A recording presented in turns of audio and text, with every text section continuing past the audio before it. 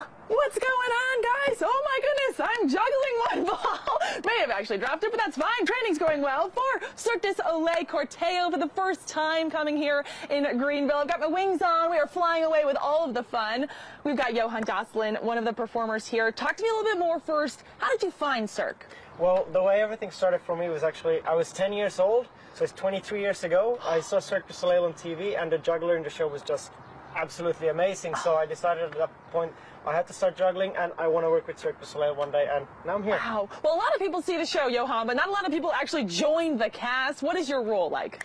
Well, my main character is the Harlequin juggler. I'm a juggler, so you it's can fabulous. See. And then we also have like tons of other acrobats doing like different disciplines on the ground and in the air and everything. So it's a great family show for absolutely everyone, especially now when it's spring break here in Greenville. Everyone should come watch the show. It's totally like a great show to see for absolutely everyone. Jaw-dropping, I've heard. I've seen a lot of the promos online as well. And for those who have seen Cirque in Greenville, this is unlike any other experience. Corteo, what is that storyline? So the story is about our main character, Mauro, who's dreaming about his own funeral, but funeral in this case is not like a sad kind of thing. It's more like a, let's say, in a gospel church where you actually celebrate celebration of life. Yeah, exactly. Celebration of life. You celebrate all the great things that the person did during his life and so on. And in this story, it's kind of like Mauro meets up with all his friends he meets through his whole life before he goes to the afterlife, and we say like a big goodbye to him in the end. And it's a very touching story, but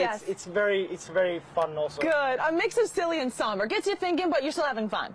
Yes, absolutely. Every day. Good. Well, I want to know what the training is like. Are you like running marathons every day, push-ups every 5 seconds? What's the athletic element? Well, I would say depending on what discipline you do, like for juggling, I don't necessarily need to do like a lot of workout and all these other things compared to other acrobats, but I do keep myself in shape because it just feels better. Oh, yeah. But I would say we train a lot. Like when we start working, we train from like morning to evening. There's like tons of stuff going on before the show, and then we do the show, and then we just repeat. So we work all the time. Unbelievable. Well, you have an amazing group of people that you've been able to travel with, and a lot of them come from circus background or performing arts, but your family didn't, which is interesting. Yeah, I'm the black sheep in the family. Yeah. I'd say you're the colorful sheep. Well, yeah, colorful sheep, yeah. But yeah, it was just like, I just found circus, and I'm like, okay, this is what I'm going to do. Everyone back home, like, they're doing normal jobs and everything, but I'm like, no, this is my lifestyle. That's right, bump a normal job, because we've got Diablo here. Yes. Now, this is like a yo-yo on steroids. Yeah, exactly. And what can we expect? Can you show us a little something? Absolutely. Okay. Do you want me to teach you something? You do it first, Johan, and then I'll kind of, you saw my juggling, so I don't know. Okay, sure. Yes. I'll show something. All righty. So where did Diablo come from? This is an interesting, whoa, hey, we're whipping it. We're whipping it good. He probably can't talk during it. I should probably stop asking him questions.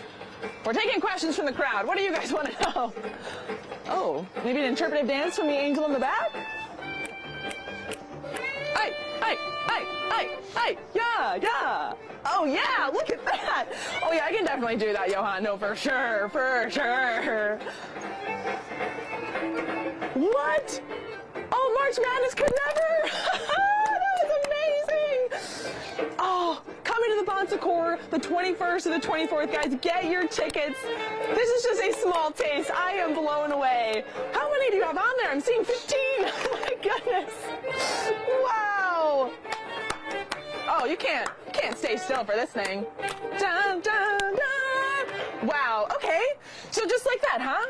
Just like that. Well, I've been doing this for like 22 years. How hard could it be, Johan? Let's, you want to teach me a little bit? Yeah, okay. Jeez. This is your set. I'm going to take my set. I'm going to show you exactly. This one's foolproof, right? Yeah. So what you're going to do is, you're going to put it on the ground on your right side. You're probably right-handed, right? I am right-handed. So what you're going to do is you're going to roll it to your left, lift it up in the air, and then you're just going to do like this kind of like puppet. movement. Exactly, with your right hand, and the left one will just follow the whole thing. Oh, okay. Okay. Don't move that.